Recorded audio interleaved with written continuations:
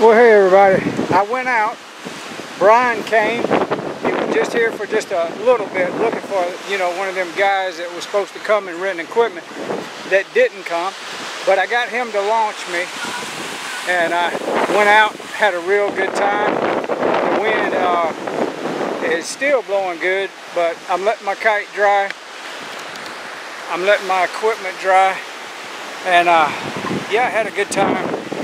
I just wish I had video, but there's a lady named Brooke. When she comes, she'll be here April the 16th.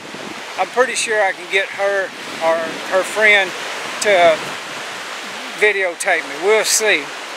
But Brooke was here last year about this same time or a little earlier. So I'm really hoping the wind to be good for her. 17th, 18th, 19th, leading up right to the 20th. But that'll be fun to have somebody to kiteboard with. I'm gonna try to get some real good video of her or anybody else that shows up. There was a rush and wanted to rent some equipment. Yeah, I can make almost anybody look good with this camera. I can zoom way in and just have it looking good. But all right, got me a chair. I don't know how long I'll keep it, but let me sit down. Man, that wore me out. I mean, I was bunny hopping, jumping and flopping over the dang waves, and they chops. Sometimes they're close together. You think you're going to jump one, but you dive into the next one, you know, nose first. So I've been working on keeping the heel down on the heel, the weight on my back foot before I'm trying to sit, and it keeps my nose up out of the water, and I'm edging too, so I'm slicing. If I do it just right, it feels so good. It's like butter going through a water, you know. It's like butter knife. It's just, I don't know. All I know is the more I get to kite in this big wave stuff and these chops, the better it'll be for anywhere I go. Because if you can kite Burwood Beach, and it's so user friendly, you'll love it. You got to come here if you're trying to learn transitions or trying to learn to jump or whatever. Even if you're advanced level, you can go out and catch some waves, use them to launch you. And I got videotape of Brian just doing that. I mean, he's going high, 20 feet. Ain't nothing for him to go back when he was really in good shape. 20, maybe even 25 feet. There's no way to really measure, but one of the biggest ones, I might put a link in the description box for that and let you be able to see it. It had like an elevator effect.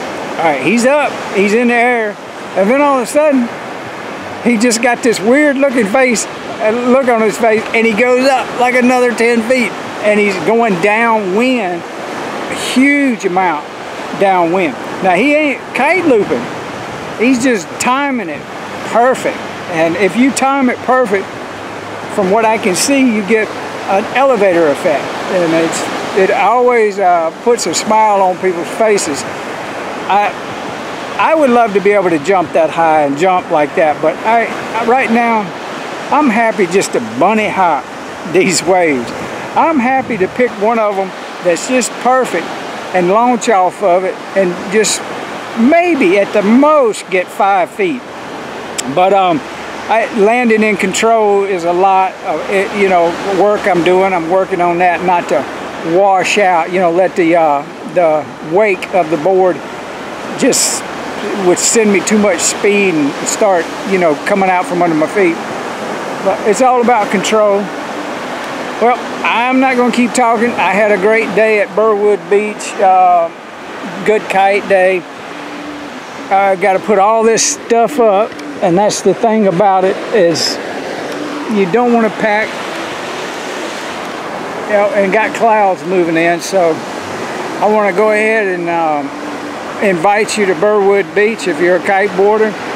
I won't be here only except January, February, March, and April of most years. Can't guarantee you, but if you want to do something next year, book some kiteboard trips. Yoga on the beach. If you know kiters and you want to have a big time, come to a place like this. You can call me and I can hook you up with Airbnb. La Crista's the place I'm staying at, and plan it for like next year. But July is good here. July, the month before July and the month after July. So you got 3 months and it's kicking. Now I've heard that. I've never been here in the month of July. I've never even seen anybody make videos from Burwood Beach in the month of July.